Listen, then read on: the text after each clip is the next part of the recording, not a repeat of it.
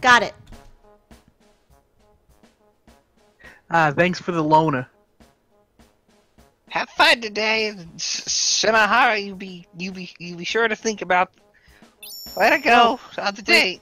Fuck. Yes, mother. Wait a minute, hold on. She's not your mother, you know.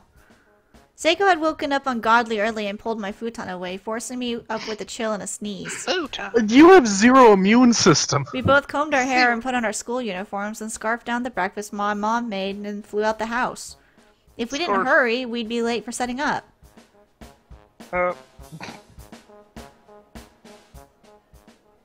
Oh boy. Oh, things are already looking pretty grand this year too. Yeah, it really is coming together, but I forgot I have to get the bowls from the prep room. Seiko, you go on ahead to class, will you? Roger that. Oh, and I'll take your bag for you. Give it here. I don't know what's happening. It's just going on its own. I think I pushed a button. Try pressing A. There we go. There's a plus symbol at the top. Nice try. I know how these types of games work. You press A to put it in auto mode. It was the day of the Culture Festival, or Kisaragi Fest. Our school has a whole lot of history to it. It does. And this festival has been part of it for ages. Every student at junior and senior high alike are busy getting ready for the festivities, which were due to start in around half an hour. I wondered if I'd have any extra time afterward to check out the other classes' projects. We'd previously washed the bowls we were planning to use and laid them out in our home prep room. With those bowls in hand, I proceeded towards class 2-9. Okay, hon. Was the R missing for anyone else? I think I can. Is this home ec? I guess. Alright. I climbed the usual staircase and headed toward the usual room, stepping carefully so I wouldn't drop any dishes. The plan this year was to host a red bean soup restaurant. I could smell the sweet red bean paste more and more clearly with every step I took. I'd eaten so much food at breakfast, and here we are. In here we had even more food rearing its head, but when it comes to sweets, I say bring it on. Morning, everyone! These look like there'll be enough bowls for today, don't you think? We're gonna have to flip. Good morning! Oh, god damn it. Not her. Ah! Morning! Yeah, that looks like it'll be plenty. Is this the guy who had like the... Oh, nope, no, this is me. him. Morning, it's him, great. Morning, Satoshi. Here's you. That's you. Shit! What voice am I doing for him? It was you, but passive-aggressive as fuck. It was just you. Oh, just so you. just me? It's just me in general? It is! Just you. Fuck, now I gotta pick a different voice for him. Fuck. It's passive-aggressive. Naomi. Satoshi seemed to be out of sorts. He was just staring blankly. Was he still half asleep? It Yeah, bothered me to see him like that, but I literally had my hands full, so I couldn't really dwell on it. I pushed on into the classroom. But I couldn't actually see what was in front of my feet, and I have to admit it was kind of scary. It would be a real challenge not to drop anything. Naomi, good morning, my dear. Seiko, stop grabbing my ass! Haven't we already said our good mornings anyway? Buenos dias, Naomi.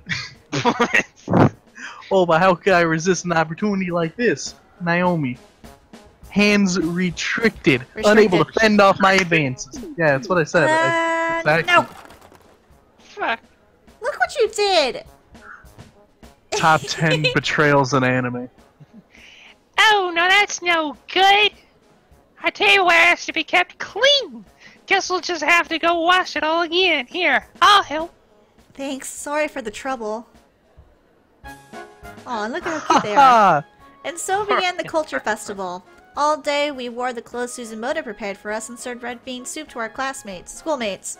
She had a lot of costuming experience, having worked on that side of things in the drama club for quite some time. She even did the sewing herself, putting all her practice to the test, and the kimonos she prepared for us were all of exceptional quality. So good, in fact, that they became a centerpiece for us, bringing in students from the junior and senior high divisions alike. It made for a busy day. When we weren't tending to customers, we were chasing after that slacker Kishinuma or taking time to check out some of the other class projects. In the end, not only did we really have a fun day, we also wound up being the most popular classroom in the whole festival. All in all, a rousing success. Arousing. God damn it. Finally, the clock struck 6, so here we go. And I have already painted the pentagram, guys. As our busy day drew to a close, We all stood around talking. We kept saying we should clean up, but that kind of didn't happen. Before I knew it, there were only 7 of us left in this room. Satoshi, the class rep, Seiko, Morishige, Kishinuma, Suzumoto, and myself. It seemed everyone else had already gone home. Our homeroom TA, Miss Shishido, showed up with Satoshi's little sister in tow, but they were it. We 9 became the de facto cleanup crew. Here we go. And then I have the sacrificial dagger. Finally Ooh, done. Good work, everyone. The place is looking like a real classroom again. Those dumbasses who went home without helping are sure going to get a piece of my mind tomorrow, though. Not much of a class rep if I can't even hold everyone together long enough to clean up after ourselves. Man. Though you did manage to keep Kishinuma here, surprisingly. Oh, shut up! Boop. Vagar's here. Vagar! Suzumoto, I just wanted to say it's been really fun having you here these last few months. I can't tell you how many times your positive energy helped bolster my spirits. Is she cutting out for just me? No, for me too. Alright. But it's fine. Always remember that you're loved and respected. We may not have said much to that effect, but we've all been watching you blossom here. I lent a hand where I could and did my best to help guide you, but ultimately you walked your own path and become a fine young woman. Miss Yui, it takes a special person to achieve what you've done without even realizing it. Little kid voice. Wait, just wait. I want to die already. No, It's been an no. honor to serve you as your homeroom TA. I wish you all the best at your new school. Thank you.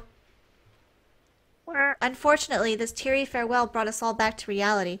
During the holidays following the Culture Festival, Suzumoto was being transferred. This was to be her last day at Kisaragi Academy High School. Everyone here loved her, so this was a sad occasion indeed. Just She be was like truly normal a kids and kind hand your person. phone number. Yeah, really, possessing no ulterior motives or harboring no ill will toward anyone. The thought of her leaving was just plain depressing. The time waits for no one, and sadly the time had come to say our goodbyes. As one final hurrah, our occult-obsessed class rep asked us to perform some friendship ritual called the Sachiko Ever After! Here we go! It was all her fucking fault! Back at it again with the Sachiko. Back at it again at Sachiko Academy. Upon mentioning it, she produced a paper doll from her bag. It looked a lot like those proxy dolls you'll sometimes see in Shinto shrines, designed to absorb bad karma in somebody's place. Visually, this whole thing just seemed like a setup for a cursed seance or something. It is? It was kind of scary, and I wasn't the only one who thought so. This is, well, it's a charm that I found on the internet. If we do it right, then all of us will be together forever. Does anybody In the remember how to same grade. say it right? No. No, we gotta say it 9 times. You gotta say Sachiko, whatever. Don't forget, it's been 2 years. We'll always be friends anyway. That's the quest of it. Just of it. I saw quest. That's You the want a quiz? cisgender of it. Something like that too. I'm just gonna do Kermit for him now. Interesting. No. It's much easier than So, how does Vagar. it work? The universes are changing. Uh-oh. Yeah. No! Don't do this! Please! No. He just hit puberty when he left the room. Seriously, don't do this. It's dangerous. Our lives are on the line. Satoshi. Don't question me. No, seriously, don't question it. Yeah. Oh, skeleton. Nerdy nasally British. eagle voice. Do you British. think that's going a bit overboard? I'm literally like pulling the sides of my face to do that voice. Pull. Bada bing, bada dumbass. Look, I'm not joking. I'm dead serious here. Satoshi had always been easily spooked, and in a true form, he was pleading for his life that we stop what we're doing. It didn't sound that scary, though. Stop! Don't worry, Mochita. This isn't my usual creepy fare. I gotta say, it's rare to see you get this worked up. In the end, 8 of us proceeded with the ritual as planned, while Satoshi said it all off to the side, tears in his eyes. I kind of felt bad for him. Oh boy. But this was for Suzumoto. We all wanted to give her the best possible send-off. so all I could really do was silently wonder what had got into him. Please, I'm begging you, stop this. Don't go through with it. Why would I listen to me? Don't do it. He's really serious. Like, as serious as I've ever seen him. What is it, Satoshi? What is it that you're so worried? It's a time loop. This has happened before. All of this. I remember it. And what's coming next is worse than any of you could possibly imagine. Sorry. Out the window. Yeah, Yeah, really. I'm through trying to convince you. Just be a good boy and wait for us to finish, okay? Sit your ass down. No. A time loop? Is he experiencing deja vu like me? Is some new destiny being born inside of him? Like what the class rep had said before? Come to think of it, this does feel a little familiar. This room, this atmosphere, this charm. I obediently dug my nails into the paper doll, but all the while I was frantically foraging through my memories, trying to figure out what I was missing. Everything. We're going to pull on it until it rips Why apart nine into pieces? 9 pieces. You grab the dick. You said this before. I know I 2 did. years That's what ago I you remember. said that. I Deja said vu. that last time. On the count of 3, you pull the dick. With pallid face, Satoshi quickly rushed over and grabbed the paper doll himself. He was joining us after all, it seemed. Everyone else smiled at him as if to say, finally, I you've come to rip your it in half. senses. But I was starting to get a really bad feeling about this. I gotta be consistent with dick jokes. No, there's definitely something wrong here. Ready? Wait. Ready? 1, 2, dick. Let's do the time warp again. Yep, here we go. Here we go again. No! As soon as I reached the hallway, I fell to my knees with a thud. Gagging and Isn't there a coughing. big earthquake? No. What was that, a person? It was pitch black, but I swear it was shaped like a person. The school infirmary door hung open near me, and in my panicked state, I swore I had seen a black, shadowy figure within it. Oh. Nani?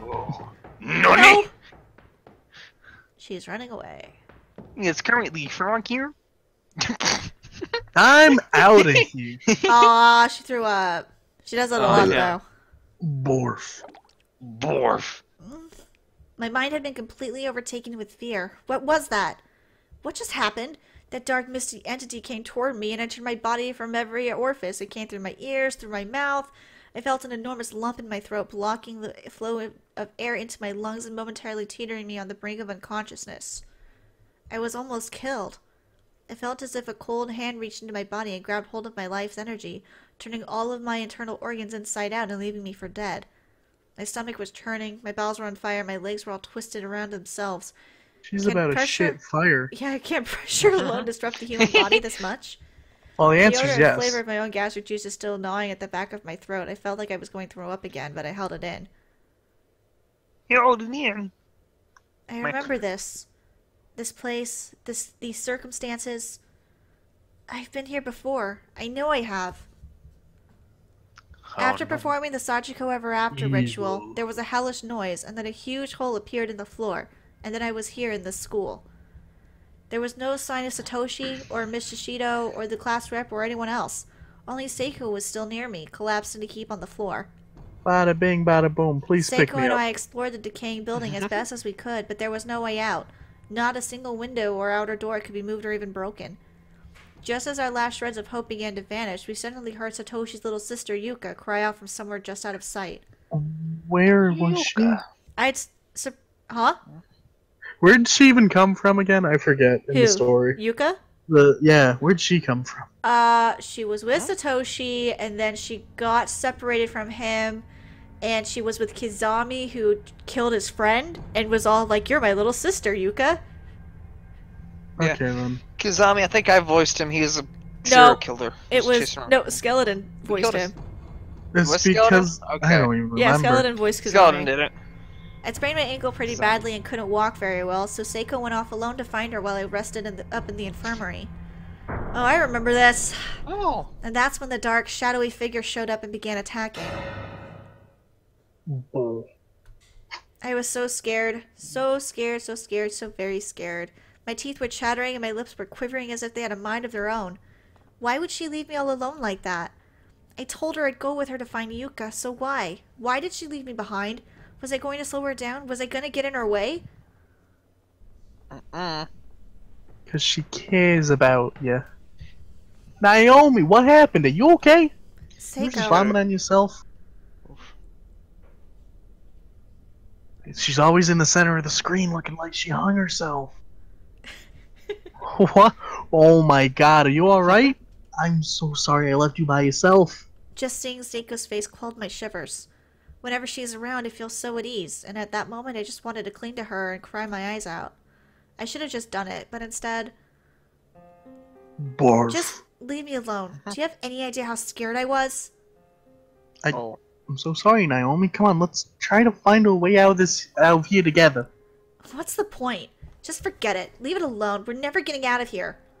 Maybe it was the safety of Seiko's presence that did it, but all the fear welling up within me suddenly turned to anger. I was like a spoiled child. Nothing good could come out of lashing out like this. Seiko didn't do anything wrong, I knew that, but I couldn't stop myself from saying what I said. She was genuinely concerned about me, and I'd sworn to myself that I'd protect her, but my sense of reason was fighting a losing battle. You realize we've gone missing, right? How do you think my mother's going to feel? She's going to be worried sick about me, and there's nothing I can do. Naomi, please don't say things like that. It's gonna be alright. Like hell it is. Calm the fuck down. She's gonna keep searching for me until the day I finally come home. And she has work, you know. This whole situation, it's not right. As long as I'm here, I'm nothing but a nuisance to her. I'm a terrible daughter. And we're just going to die here anyway, so all that time she spends looking for me will be wasted. By this Incorrect. time, my mind had been completely overtaken. I wasn't myself anymore. I was running on autopilot, horrified by the words coming out of my mouth. No, I know how this ends. You're wrong. Incorrect. Families aren't like that. It won't be a nuisance. It won't be a burden, and you're not terrible. I know exactly how... I don't know how exactly to say this. I know how, but I don't. When our loved ones involves, you'll do anything for them, and I'll do anything for you. There it was Bada again. bing, bada bam. Deja vu. Everything was falling into place. I knew what was going to happen. I knew what fate had in store if we continued down this road.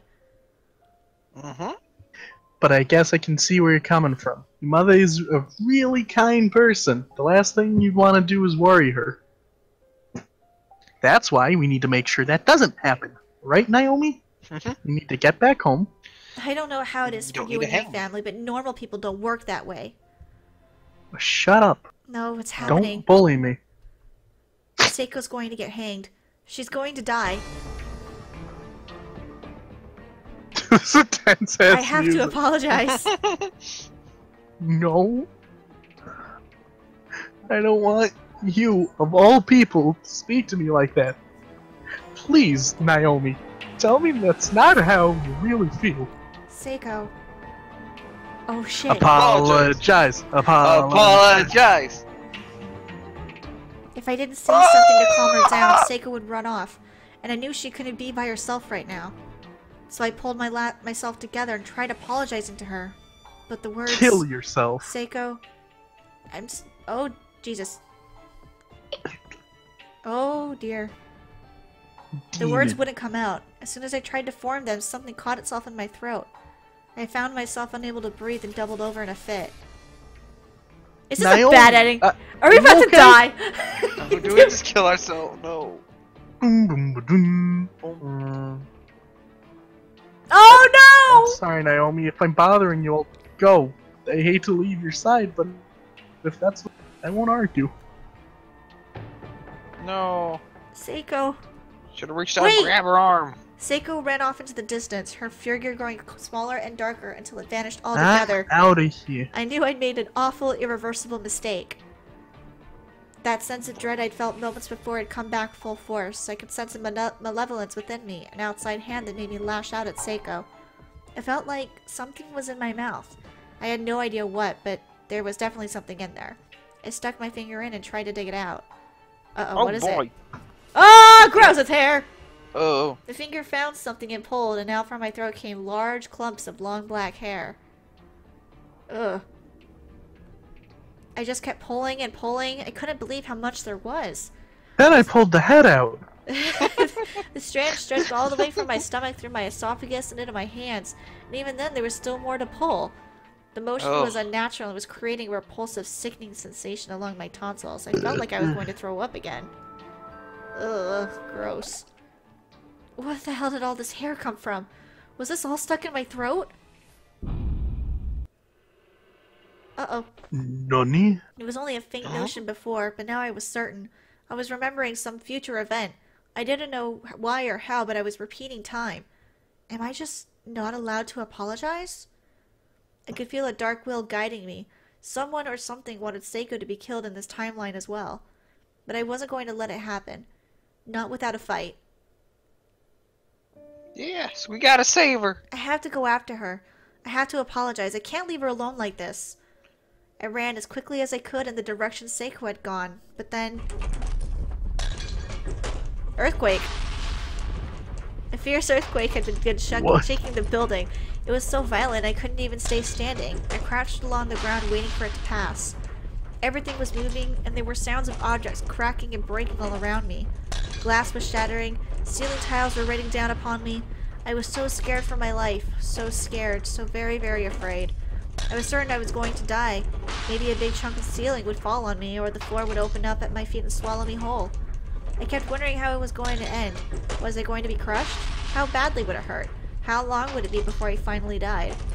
My head was swimming with all kinds of worst-case scenarios while my body just remained motionless on the ground. I never felt so helpless before. I didn't even care anymore. I'd take any release I could get, just make it stop. But there was no release for me. All I could do was curl up into a ball and pray. It's because you pulled out all the gross hair. Yeah, really. Nice try. And the floor is broken. I wondered how much time had passed. It could have only been a moment, a few minutes, or even a few hours, for all I knew.